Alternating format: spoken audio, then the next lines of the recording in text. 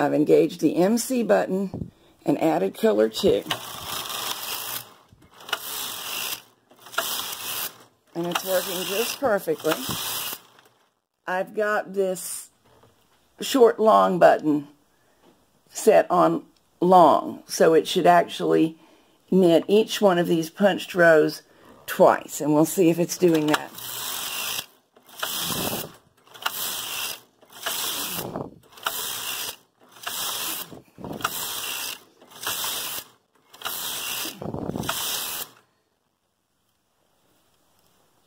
And it is. So now I'm simply going to remove color 2, not change anything else. I bumped that, sorry. Except the settings on the carriage. On KC, still on the same stitch size with the same card. Well, we'll push both part buttons. And we should get single color slip stitch.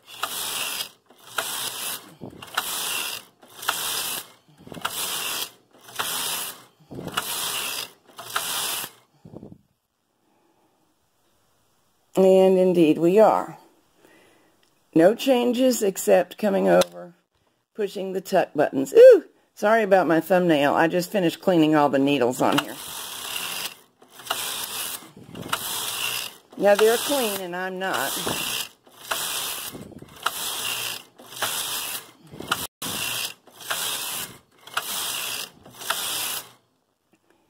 Working beautifully. But for a change, let's change the tuck by bringing it back to normal length, where the card should advance every single row.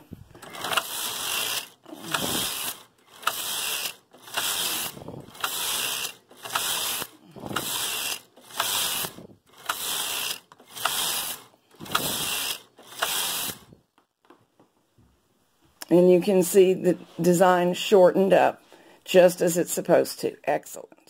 Go.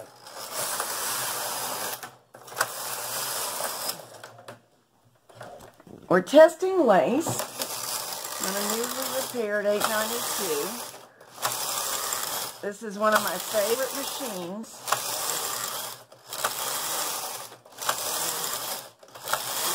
It belongs to a production knitter. And it just needed a good bit of TLC. The main complaint, as I recall, was that intermittently the row counter was, not row counter, card reader was failing to advance. And we cured that, but we had to make sure that the lace was working correctly. Everything else has seemed to cooperate nicely. And this is our final phase of adjustment and checking. I'm really pleased with it now.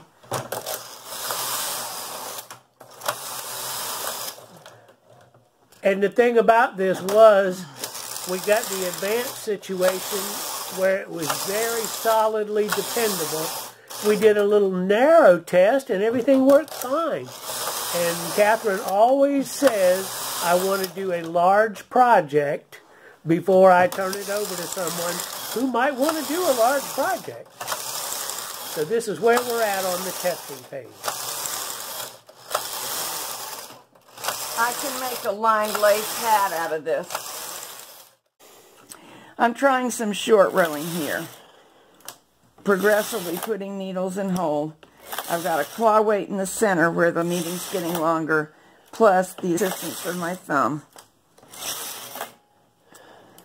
The carriage is set to H to do this, so this is like making a sock heel. Whoops, more than I intended. That's a pretty small heel. Yes, for, I don't know, a Barbie Bigfoot, maybe? Yeah, okay, yeah. So now I'm going to put them back into work 2 at a time. Works fine. You mean everybody doesn't have a Sasquatch Barbie? Well, personally, I don't. Oh. Now, I'm going to call Mattel. How can they resist an idea like that? Right. You might see some holes forming. That's because I'm not wrapping. And it's not necessary just to make sure that the hold position is holding. But let's also make sure that knitting back from hold works properly. I've moved it to end. Back we go. Still on end. Back we go. I want to show you intarsia on this machine. It's built in, which is cool, but it won't go unless you depress the white button. And also it won't work, as I just had to remind myself, unless you press both part buttons, which are also used for intarsia. Now we're ready. The intarsia setting brings the needles out to this partly extended position, and working with balls of yarn hanging down or intarsia bobbins, you lay the yarn in where you want it to be knit, and it knits in like that. We don't use the yarn feeder at all. And this one's doing a nice job. You always wrap the two colors around one another. Right now what I'm doing is knitting a vertical pair of stripes, but I could change that and make a picture. Here I'm moving over, knitting more yellow than I was last time.